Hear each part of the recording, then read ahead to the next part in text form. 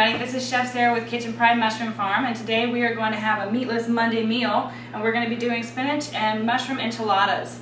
So we're going to do a couple of things. This has a couple of different parts. We have the filling, which we're going to be using our beautiful portobellos and some wonderful organic spinach, and then we are going to be doing a secondary sauce that has our sour cream and some more mushrooms, as well as a lot of spices and goodies in it. Alright, so we're going to start by cleaning our mushrooms, our beautiful portobello mushrooms from Kitchen Pride, and all we're going to do is take a cloth and just kind of wipe them clean. As you can see, they're already pretty, so we don't need to do a whole lot.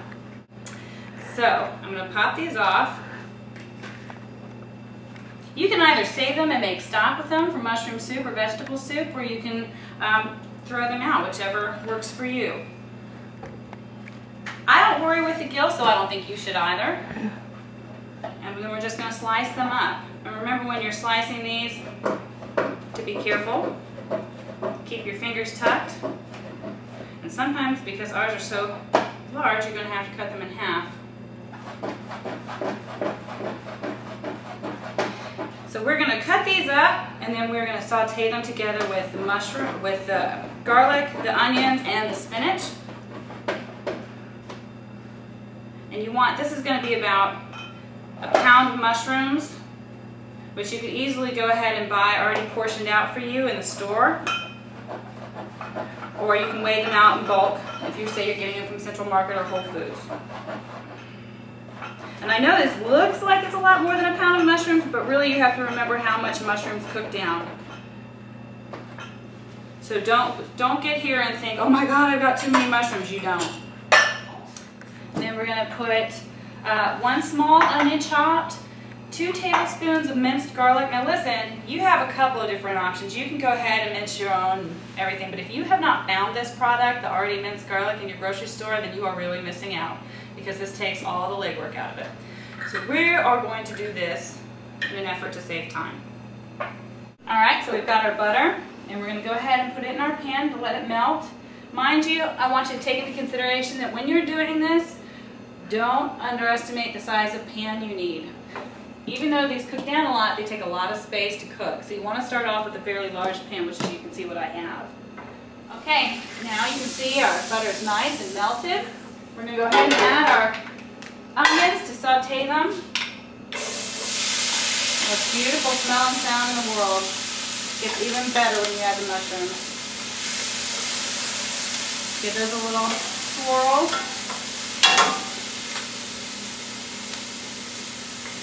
Go ahead and add your mushrooms.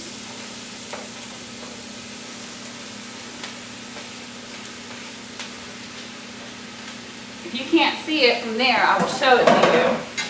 This is why you want a big pan. You don't want to overcrowd your pan, because then whatever you're sauteing won't cook evenly, and you'll just get aggravated and have to start all over again. Alright, everybody's starting to soften up. So we're going to go ahead and add our garlic, 2 tablespoons.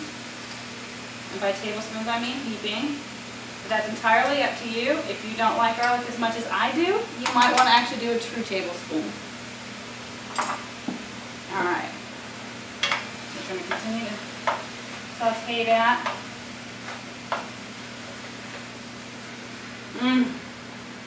Heavenly. Heavenly. Now we're going to add the spinach. Let that cook down just a little bit.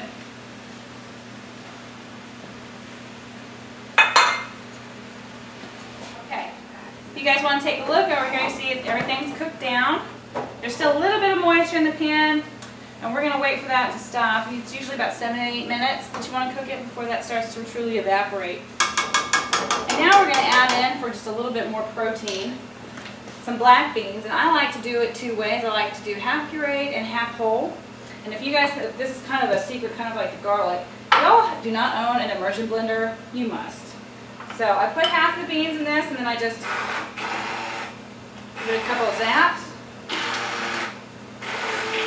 And I've got my beans. And a mess.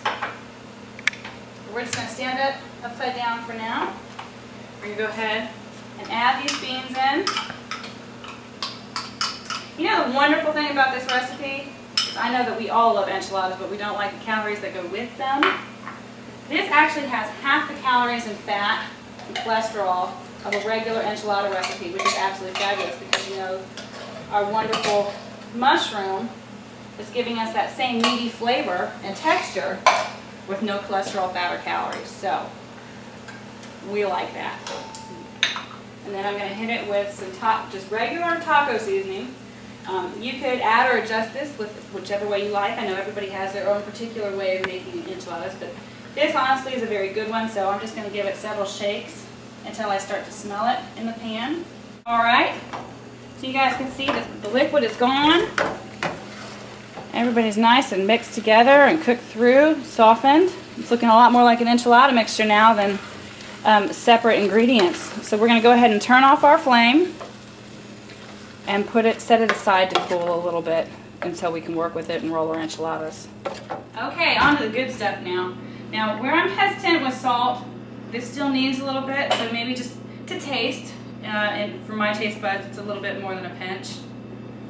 It doesn't have to have it, so if you were on a salt-restricted diet, you could absolutely leave it out at this point, but for me, it's just a preference. Okay, so you see I've got these cheeses set aside for our sauce with an additional 3/4 cups of a blend of Monterey Jack and pepper jack that I'm going to mix in. Mix this up. Now in the meantime, while you guys have been watching, I have been microwaving my tortillas for about 15-20 seconds to make them just a little bit soft so it's easier to roll them. I just like to wrap them in a towel on a plate and put them in the microwave. Alright, got that cheesy, mushroomy, spinachy goodness. Alright, here we go.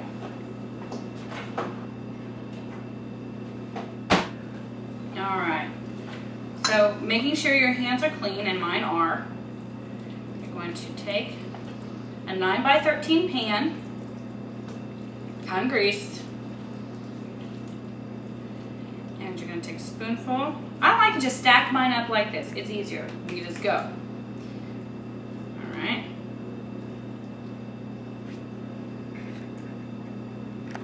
Alright, and I'm using the large tortillas, and I'm going to roll it just like that, and I'm going to put it seam side down.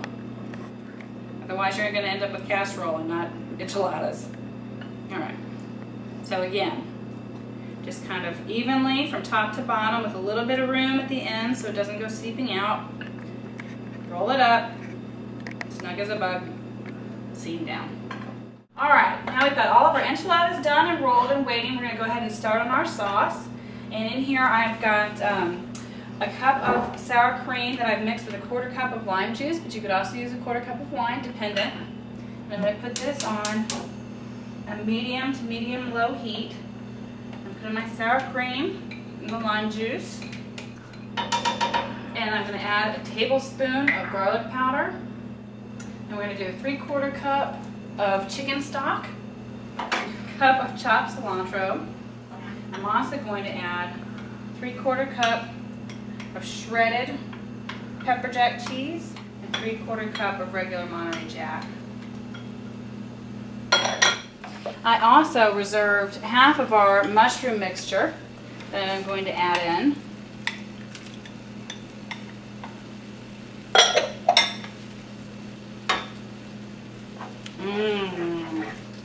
If you could smell this, you would know it smelled absolutely delicious.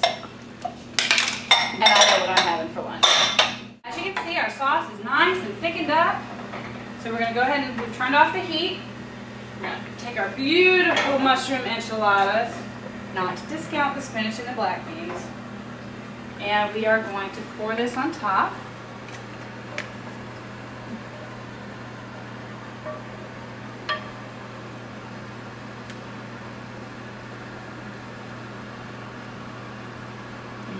That looks gorgeous. I don't know about you guys, but I'm hungry. And I've set my oven on 375. And I have decided to make an executive decision since these are half calories. We're going to add just a little bit more cheese on top. That is not in the recipe, That will have to come from your heart. Okay. So we're going to pop those in the oven for about 15 minutes.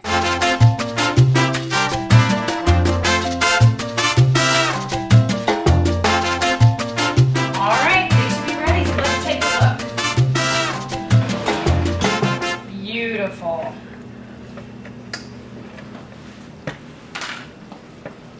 Remember that this is boiling hot cheese, so be careful. There we have it, another wonderful meatless Monday night with spinach and mushroom enchiladas. Hope you guys enjoy.